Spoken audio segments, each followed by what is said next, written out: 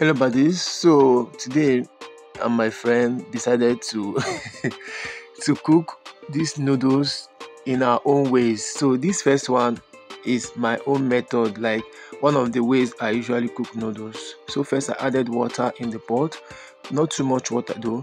Then I added a little bit of vegetable oil. Then added some of the um, noodle spices, the pepper and the seasoning.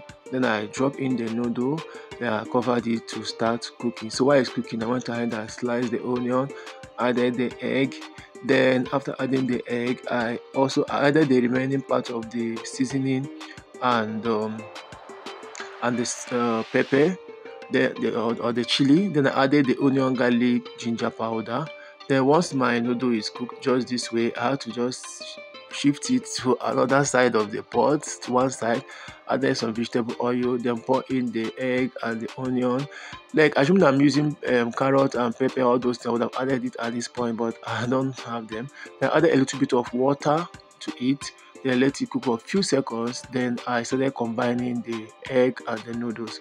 Once I was done, I added a little bit more of water, just a little, then cover it and let it warm up again for a few seconds. Then stir it, combine everything. My noodles was ready. This tastes so absolutely amazing, like so he also decided to do his own to make his own to cook his own way. Okay, so first he has to boil the noodle, like add water, add oil, add the season, all the seasoning, then drop in the some onions and the noodles to cook. Once the noodles was done, he set it aside. Then he broke the egg, add onions to the egg, and then transfer into the pan to fry.